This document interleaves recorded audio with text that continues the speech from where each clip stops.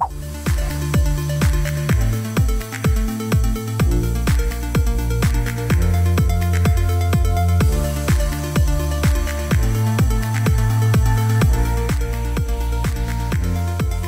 how's it going everyone? So we're doing a PC build today. I have all the parts laid out on the table right here. By the way, massive shout out to Antec for sponsoring today's video and sending over their Antec DF600 FLUX PC case, which we're going to be building in today. This, believe it or not, is actually a very inexpensive case, but when you pair it with an RTX 3080 and everything I'm going to be doing to it today, it should turn out looking really good. So let's take a look at the actual specs that we're dealing with on the table right here. Shout out to MSI for sending this thing over. This is their Gaming X Trio model. Here we have an RGB LED strip on the side actually, and there's going to be some RGB lighting up where it says MSI and GeForce.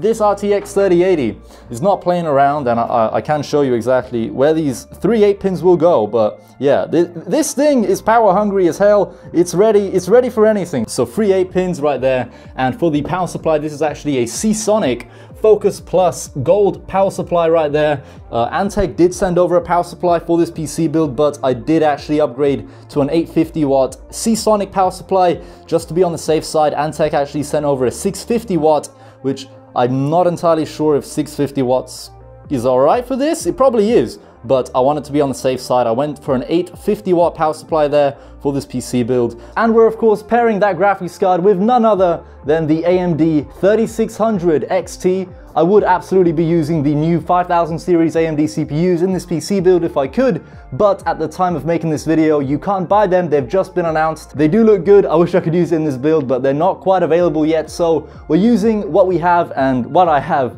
is a 3600 XT that I've already tested. I've already done all the overclocking on this thing. I know what it's capable of. I know for a fact that I can push this CPU right here, this 3600 XT, to 4.5 gigahertz all core, and it is 100% stable. I've been running this CPU as like my video editing CPU. This is my main CPU that I'm using in my own personal rig. And believe it or not, even 6 cores is actually handling most workloads really well. Besides that, we have RAM right here. This is 16 gigs from GeIL, or GeIL, I'm not really sure how to pronounce their company name, but they sent over some RAM for us, and it is actually optimized for Ryzen, so that's cool.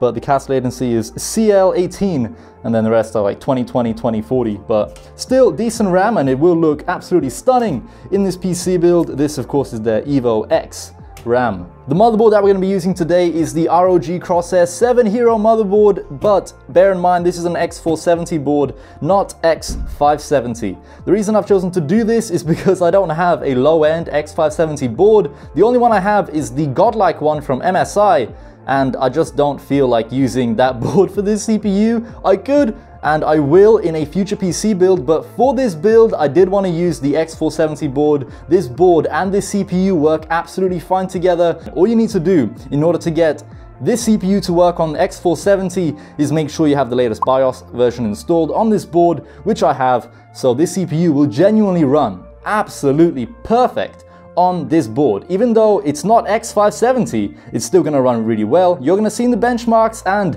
in a future video, I'm gonna be building in the newly released RAZER Tomahawk PC case, which is sitting right here. We're gonna be building an X570 PC build using the same CPU, and you'll get to see whether or not there is any performance uplift in that PC build. For today though, I am going to be sticking to X470, as I know for a fact that this CPU and this motherboard work really well together, and I've already installed everything, so there's not much work to do. For the storage that we're going to be using in this PC build, this motherboard luckily does support 2 M.2 drives. We have an M.2 drive right here. This is a 1TB model. Shout out to XPG for sending this thing over, and we even have another 1TB NVMe M.2 SSD. This is once again from XPG, however this is their RGB M.2 drive. Super simple to install these, no cables, nothing. Just plug and play and you have storage. Brilliant. Taking a look at the cable management in this PC case right here, I've gone ahead and Velcro cable tied a bunch of the cables together. We have our RGB hub right here for the DeepCool fans that I'm using, and this all plugs in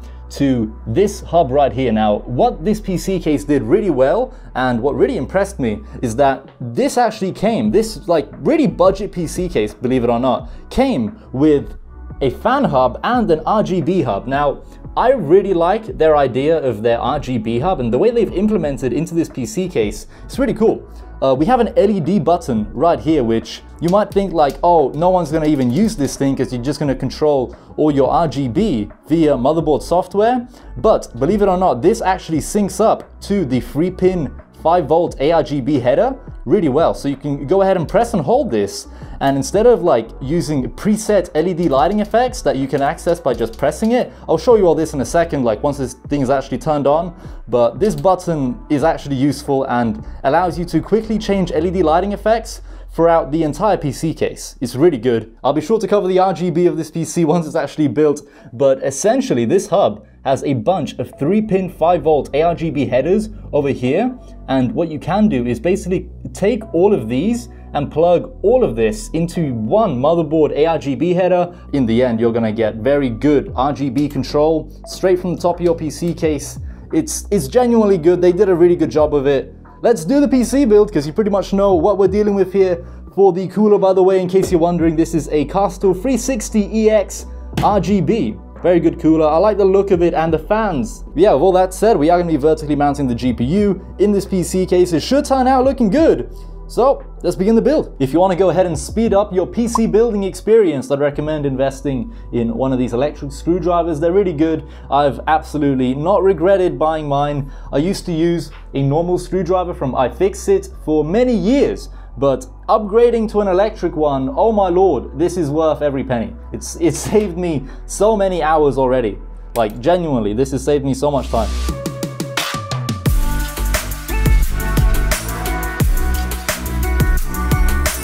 As I already have thermal paste applied on the CPU, a lot of CPU coolers as well do come with thermal paste pre-applied. Once you've mounted the liquid cooler onto your CPU, you're also going to need these 4 screws to, of course, tighten the liquid cooler down. This liquid cooler in particular can be customized as well, so I've gone ahead and added my own TechBlock logo in the center there, which is something you can do as well. We can go ahead and install our RAM next, which is super easy. You're just going to line everything up. You're going to press down on one side, press down on the other side. That's one DIMM installed.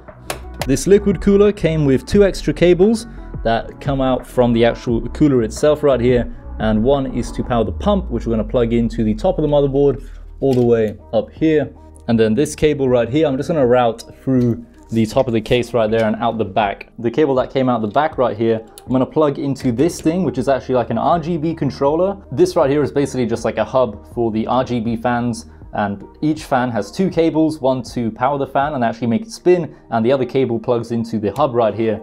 And that's what I've gone ahead and done. I've plugged in all the RGB of all these fans into this hub, and then we have a fan hub right beside this RGB hub, which actually powers all the fans. And this fan hub has one cable coming out of it, which is a 4-pin PWM fan cable that we're going to be plugging into our motherboard to make all the fans spin, of course. But that's pretty much a quick rundown of how the fans are set up and how everything's kind of plugged in together. So RGB hub, fan hub, and then another RGB hub. These RGB hubs, I think, can support 6 fans per hub, but I have a total of 7, hence why I'm using 2 hubs. I've gone ahead and mounted the RTX 3080 onto the vertical GPU mount, and we're going to go ahead and plug everything in.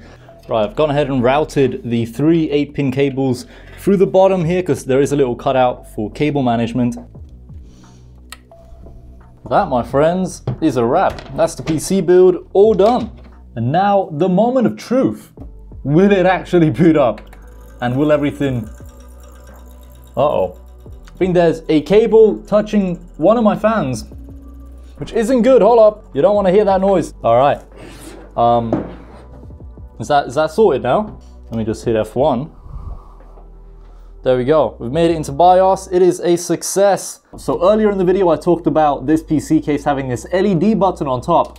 Now let me show you what these lighting effects are. Now it is somewhat limited in the sense of it's only controlling the 3-pin 5-volt ARGB devices you've plugged into the hub that I showed you at the back earlier. That means your graphics card, your RAM won't be syncing up, and your motherboard won't be either. But your 3-pin ARGB devices at least are going to be syncing up, which includes all of the fans and the liquid cooler and an LED I put beneath the graphics card to pretty much give the card like underglow lighting, I suppose, but That's completely unnecessary. I just put that there for extra bling, extra looks. If you just press the LED button, we're gonna cycle through tons and tons of RGB lighting effects. They're gonna be different colors, different animations. And if you go ahead and press and hold the LED button, it's gonna blink. And once it blinks, you let go and it's gonna go back to the settings set by your motherboard for the 3-pin ARGB effects for all devices that I've plugged into the header there. So you don't have to buy addressable-RGB splitter cables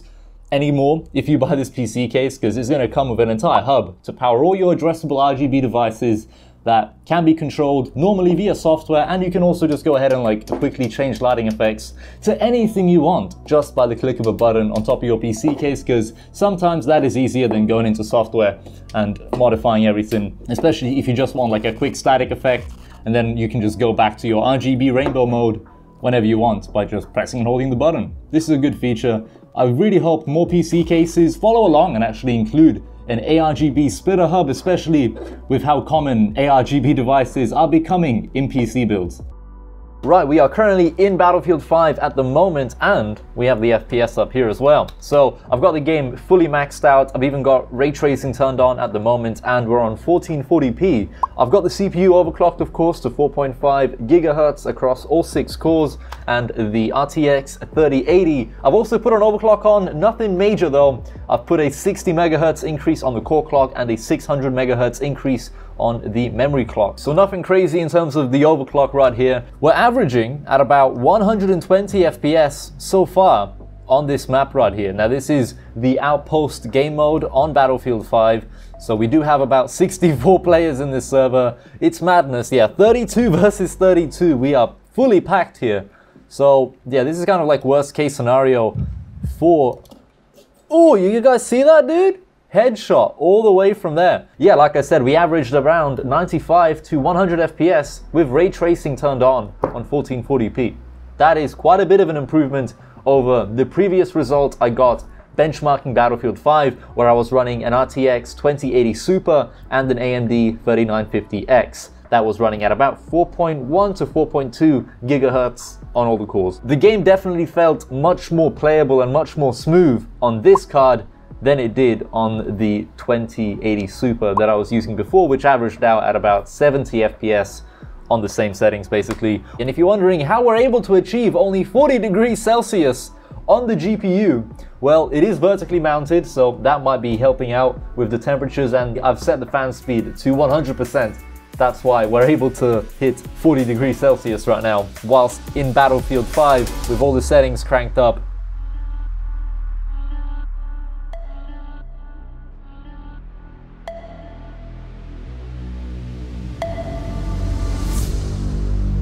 Thank you so much for watching. As always, all the PC parts for this PC build are linked down below in the video description. You can build a similar PC if you want. Shout out to Antec for sponsoring today's video. Shout out to MSI, DeepCool, GeIL or GeIL, XPG for sending over the parts for this PC build. I really appreciate it. We're going to be sending the RTX 3080 back, but not before we build one more PC build using that graphics card, but in the RAZER Tomahawk PC case. That is the next PC build we're doing.